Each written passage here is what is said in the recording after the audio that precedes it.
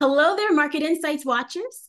Well, in Market Roundup, the latest job numbers and Fed rate cut probabilities are on the table. See what it means for your stocks. And tech megatrends. Well, we're showing where the 2024 investing trends are and giving you three stocks that we are recommending today. And in Crypto Corner, Ian will answer your hot topic crypto questions, as well as a zeitgeist type interesting information in the crypto market, and share details on what's happening in this digital financial market. Of course, while you're here, remember to like and subscribe this Banyan Hill YouTube channel. We appreciate your support. So let's get to it.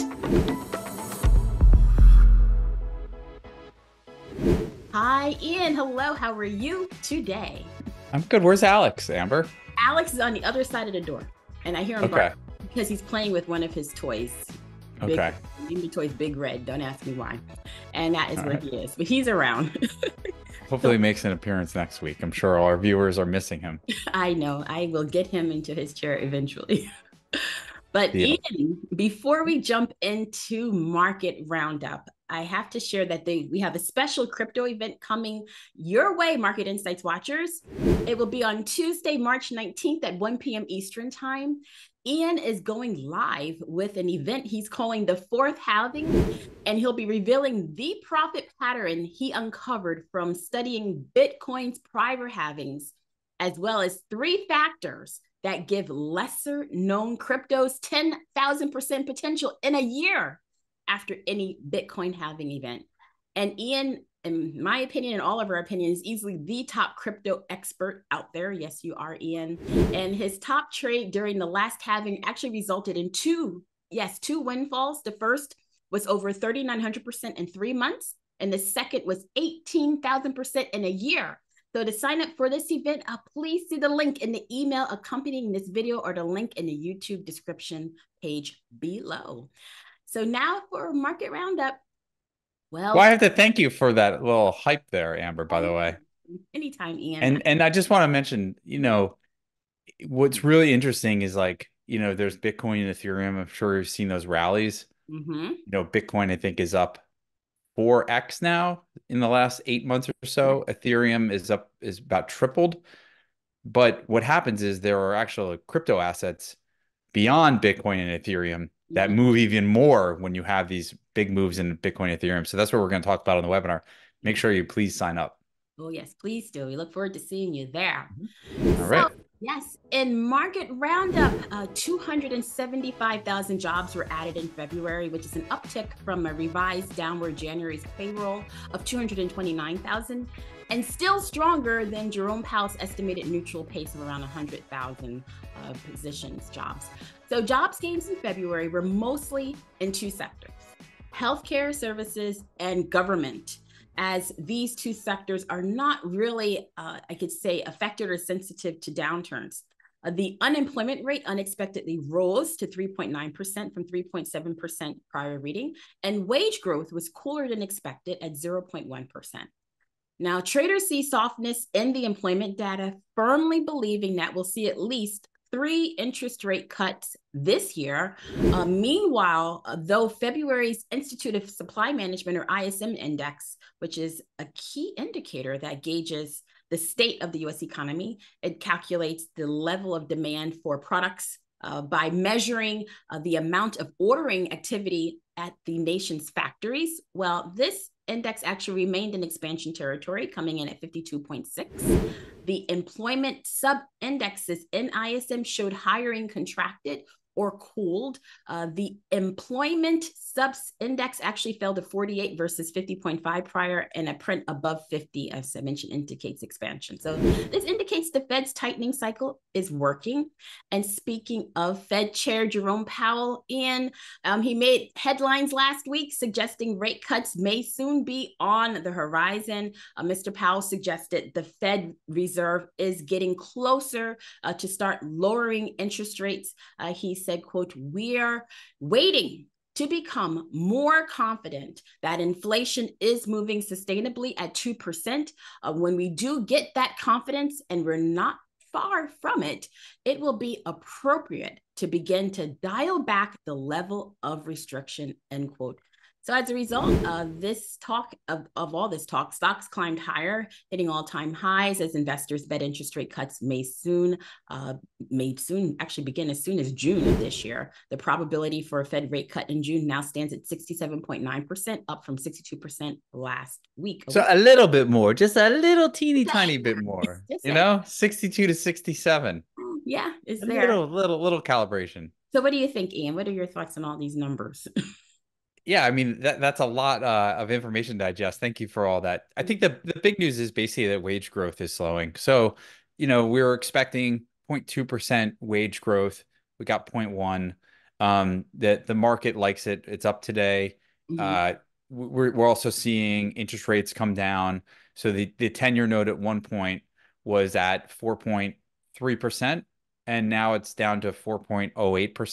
Mm-hmm. And so, there was a little bit of a worry, I think, because remember at one point we were below 4 to begin this year. We were about 3.8%. And then Right. we climbed to like 4.35%. There was a little worry we are going to go back to 5%.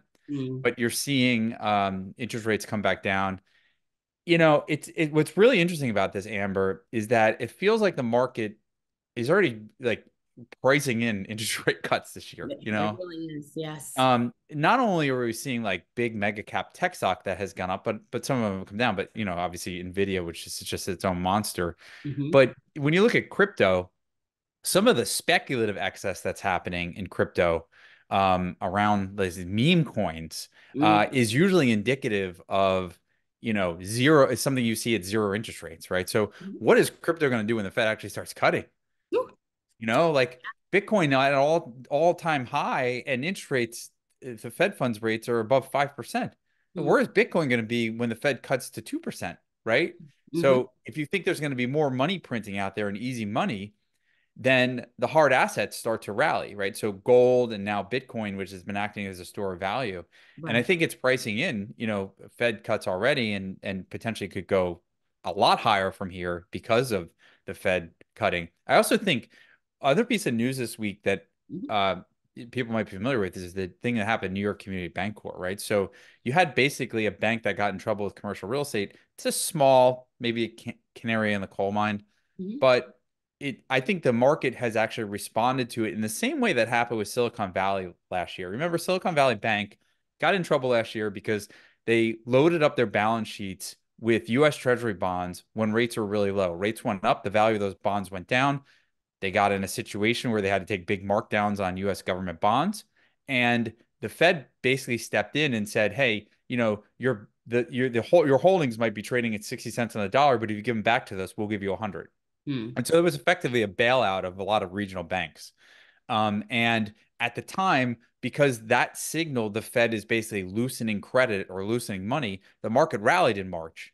Mm-hmm. This New York Community Bank Corp might be, indicative of a same situation where the Fed has already stepped in, helped out New York Community Bank Corp. There could be other banks that are having tough times with commercial real estate. But I think the moral of the story is like the banks get in trouble with commercial real estate. That's been kind of a boogeyman that people are worried about. But now we know how the Fed's going to respond to anything that's a bigger crisis, right? Yes, we do. They're basically stand ready and they jump right in. So this idea of a Fed put, which means that basically the market can't drop significantly because the Fed will always issue bailout and make money easier, is still in effect. Mm-hmm. And I think that is a sign that the market is probably ready to go higher as well. And we're in this part where it's like the slowdown is actually good news because the Fed's going to cut, right? If we had job growth, which wasn't as strong as it is this month, Mm-hmm. or you see the PMIs turning down, like that's positive. It means the Fed is more likely to cut this year, and that's going to be good for the market, or the market's already starting to price that in. Mm-hmm. Perfect. I agree with that wholeheartedly there, Ian. Okay, so let's talk about tech megatrends. So 2024 is shaping up to be the year, of course, of artificial intelligence, AI adjacent positions in stocks, as well as innovative health type themes. Now, themes in weight loss drugs and health and fitness, semiconductors, and AI are showing tremendous resilience, with all three maintaining a top 5 spot in Bloomberg Intelligence ranking system. Actually, this is over year to date as well as 1 year return analysis.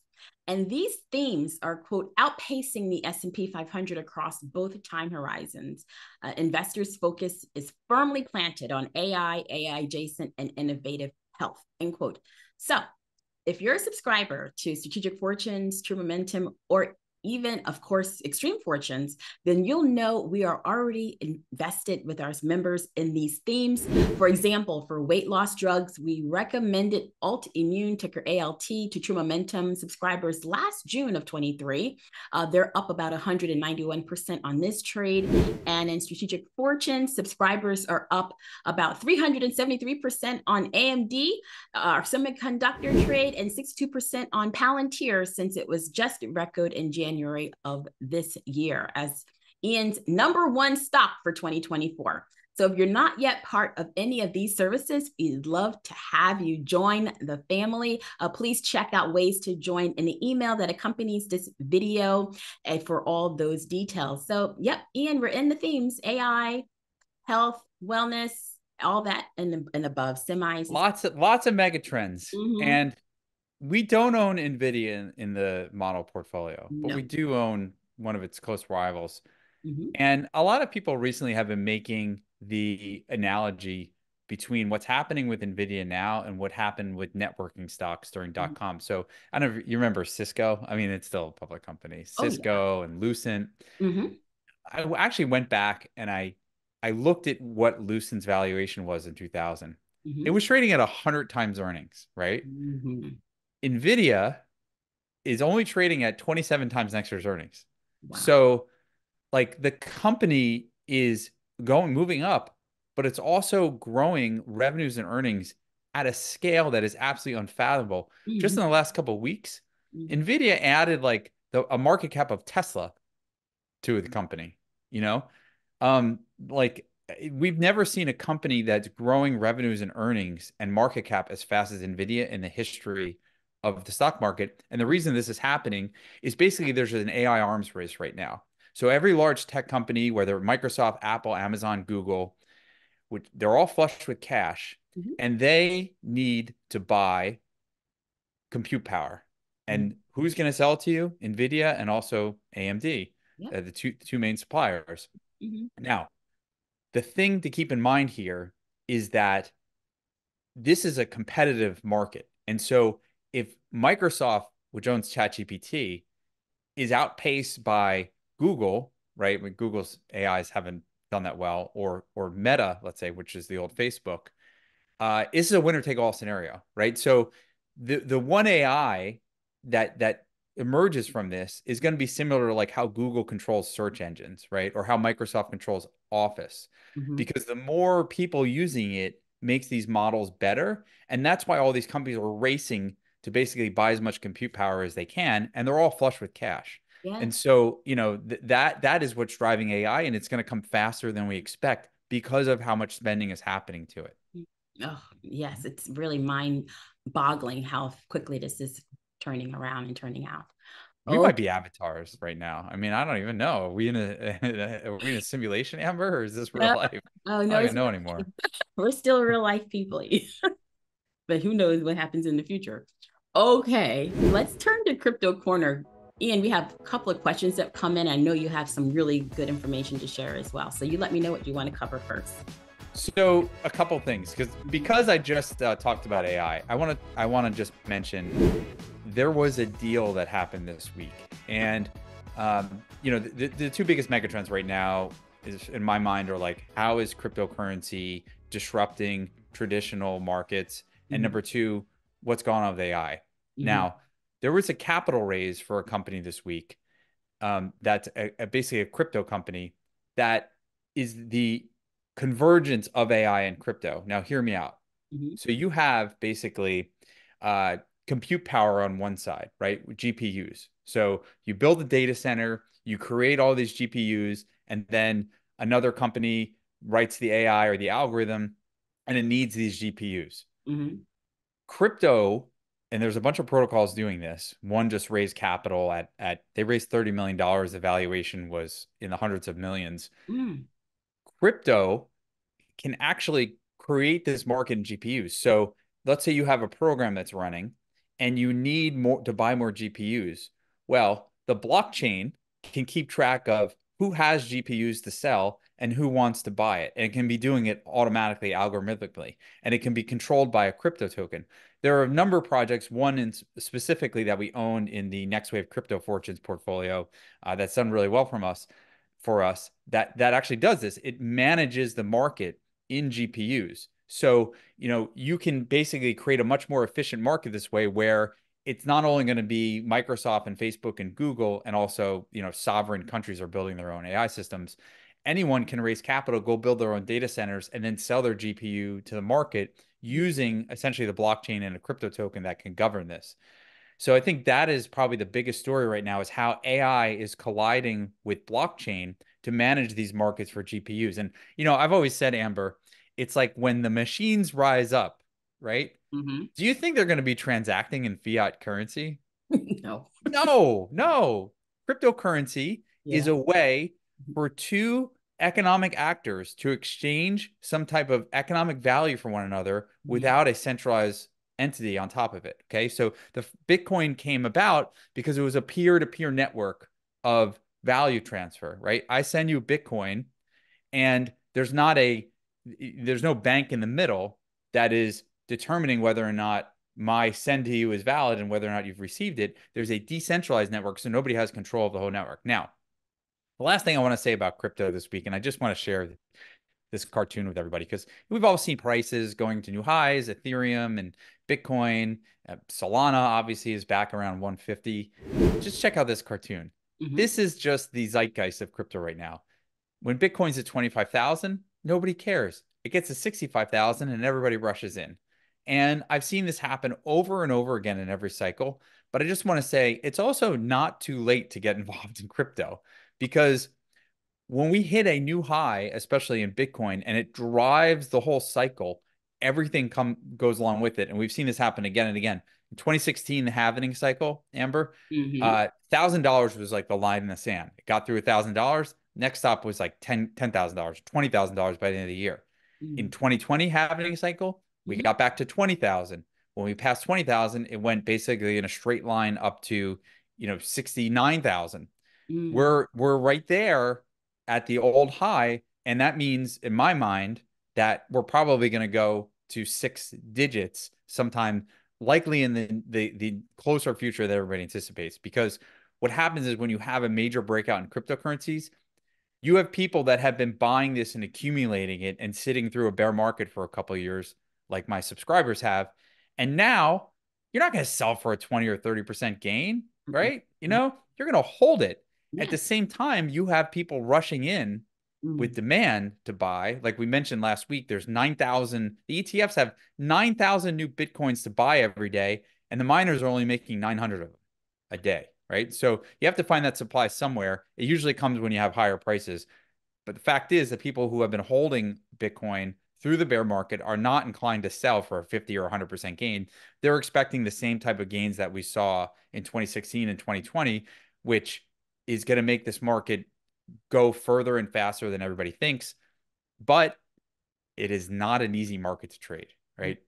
Like, you're going to see days where crypto climbs 20, 30% and days where it drops 20, 15%. So you just have to make sure that you have a proper allocation in your portfolio that you're comfortable with, and understand the risk that we face ahead, because we are heading into basically uncharted waters in the crypto market. And, my belief, it's going to go up very, very quickly. But it is also going to be very difficult to trade. Right. Of Just course. case in point, I say this over and over again. Mm-hmm. 2017, you had a bull market in Bitcoin. It Right. went up from 1,000 to 20,000. Mm-hmm. 20x, 20x. Within that 20x move, there were seven pullbacks of 20% or more, Mm-hmm. right? Three of them were 30%. So imagine if you bought Bitcoin at 5,000, okay? And let's say you put $10,000 into Bitcoin when it was 5,000. You know what happened 3 weeks later in the summer of 2017, Amber? It went to 3,000, and Mm-hmm. then it went to 20. Oh. So, what happens is people get shaken out. Mm-hmm. I just don't want them. I don't want to see that happen. So I always advise, buy it after you see people panicking during these bull markets, because you're going to have these days like we had last week where people panicked and sold. and then you'll be good. Just be very careful where you enter. Of course. Oh, You can hear more of it on Next Wave Crypto Fortune. So please sign up for our webinar. definitely. All right. Okay, so we have a couple of questions, Ian, if you're ready for those. Okay. Yes, the first is from Ray. Hello, Ray. Thanks for writing in. Ray says, "Hi, Ian. Is there an ETF Bitcoin fund that you like? I want to invest in Bitcoin without buying the coin. Thank you for your time for this request. Long time member." Awesome. I like the BlackRock fund, Amber, ticker symbol IBIT. Mm-hmm. We don't have it in the model portfolio. We would prefer you own regular Bitcoin. Mm-hmm. But if you can't because you want to put it in a retirement account, and a lot of retirement accounts don't let you own real Bitcoin, you can buy the BlackRock fund. And I would stick with the ones that have the most liquidity, because there at some point in this market, it's always true, there's a significant downturn. The less liquid Bitcoin ETFs Mm-hmm. are going to have a hard time supporting all the selling, right? So let's say you have the BlackRock fund, and this is a hypothetical. This is my belief. It doesn't necessarily have to happen in practice, but let's say you have the BlackRock fund, which Mm-hmm. has more volume than one of these smaller ETFs that have come out recently. If you see a sharp sell off in Bitcoin, let's say it goes down 20 or 30% one day, the ETF, the BlackRock ETF, might drop the same amount, but some of the other ETFs might drop 50 or 60%. Mm-hmm. So, that's what you have to be mindful of. And I think that there's kind of a self-fulfilling prophecy to like the funds that have the most volume. More people buy them, so they actually become more stable and more liquid over time. Mm-hmm. Even though there's 11 other options right now, but I would just say go buy the BlackRock fund. Okay. All right. Candy's written in. Hello, Candy. Thank you for all your videos and recommendation. Really helpful. I have a question on crypto. What is the correct strategy for selling Bitcoin and Ethereum? And Candy also goes on to write, I understand you suggested reallocation of our portfolio percentage when our portfolio is growing more than what we target at. So if we sell Bitcoin when it hits 100,000 and buy it back 20% less, if we do have a correction, what happens if there is no correction? What should we do? Similar question If for. there's no correction and we go like let's straight to $200,000 Bitcoin and you're already involved, congratulations. I mean, I would just say, well, first of all, Candy, thank you for the question. And that's why we have been basically I've been like pounding my head against this wall for like the last year. And I know you have too, Amber, just telling people it doesn't matter what your allocation is, just have an allocation to it. It could be 3%, 5%. Some of you out there that like to take more risk, 10%, 20%. You just have to be in it. Okay. Now, as the crypto market starts moving, like we saw in 2016 and 2020, it's Of going to become a larger part of your portfolio. It's just what happens because everybody else wants in now too. course. So my rule of thumb is, let's say you had 5% of your portfolio in it, and then it's 15%. Well, you know, like we said, Amber, you're on the bus to California. You're going to get off at Chicago. No, Oh, maybe you don't want to go to California, right? You're on the bus from New York to Florida. You're going to get off in North Carolina. no, you're not. Maybe. I mean, North Carolina is kind of nice, isn't it? You go to Of Asheville in the mountains, no? course. So no, I mean, you don't want to get off the bus on the way to its final destination. However, we have to be mindful of, overweighting too much in your portfolio. So I think just like kind of a heuristic, like rule of thumb, again, I'm not a financial advisor, so I don't know like everyone's specific. If you invested 5% and it's 15 or 20%, you don't have to go back to 5%. You can go to like 12%, but it's just important that you trim on the way up, right? If you see any of these huge spikes in Bitcoin, let's say a month from now we're at 100,000. Mm-hmm. Markets, by the way, don't like round numbers. So like when we get to like 100,000, it's more likely we're going to hit 100,000 and then trade back to like 80 or 75,000, right? It's like that round number that the markets don't like. And then we'll have like a period of consolidation underneath that big number before we actually take it out again. So, I would say just look at your portfolio. If you start with 5 and now it's 15 or 20% of your total investment holdings, just trim the tree a little bit. Just, put some in the bank. I wouldn't say like don't sell Bitcoin and then reallocate into Ethereum or something like that. Just move it into something that's like more stable after you've taken a big gain in it is my view. And also it's everyone's perspective. So you might be 25 years old and can hold for 20 years, so you don't really care if it drops 50% in the next year. But there will be a bear market in the future. You just got to make sure that you've sold enough in the bull market that you can start reallocating into the bear market as well. So I don't know if that helped you out, Candy. Sorry. That's just like the way I do it. There's no like set in stone way. It's more just about how much risk you're comfortable taking, and just understand, like, if something is 20% of your portfolio, it goes down 50%, you're going to lose 10% of your portfolio. So look at your total number and figure out whether or not you're okay losing that much in something risky. Okay, there, Ian. Thank you for answering Candy's question. Thank you, Ray and Candy, for writing in. And if you do have a question for us to address in next week's webinar, please email us at marketinsights@bannonhill.com. So that's it for this week, Ian. Yeah, thanks, Amber. That was fun. Thanks everyone for watching, and we'll talk to you next week. Take care. Be safe out there. Bye-bye.